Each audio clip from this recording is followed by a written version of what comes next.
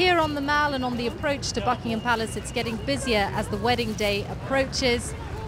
People who are involved in the wedding have been making the final preparations to make sure that this area looks its best on Friday. And many of those who are here today are interested to get a sense of what this whole area looks in real life ahead of the fact that they and millions of others around the world will see it on television on Friday. Let's meet some of those who are here today.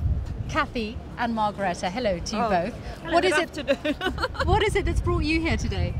We love London and we have lots of days out and we want to see what it's in real life so we can watch it on Friday.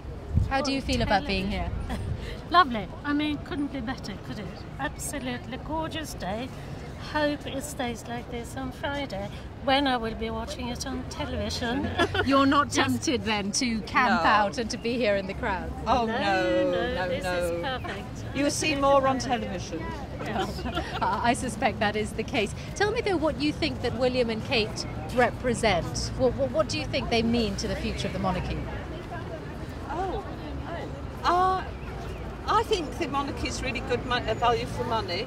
And I think it's nice that they've got somebody young who'll have lots of children and keep the monarchy going for a long time. Well, thank you very much for talking to us. Also here is Isaac, and I think you've travelled here from Germany, Isaac, is that right? That's correct. Why did you choose to come to the palace today? Oh, because everybody knows about it. We want to come and witness it and then have the historic moments. Just to enjoy ourselves and then see, maybe, hopefully, we'll see Kate and William. Are you very interested in them? Yeah. I would like to be his friend.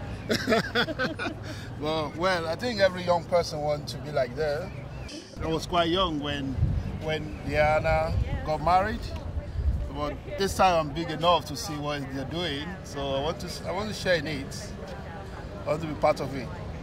Well, thanks very much for talking to us and enjoy the day on Friday wherever you actually watch it. Bye-bye. So let me give you a sense of what it's actually like for the broadcasters who are covering it, because we just happen to be standing in front of this immense media platform that's been built for the BBC and for other broadcasters. So wherever in the world you're watching the wedding, chances are that the commentary that you're listening to will be coming out of one of these studios.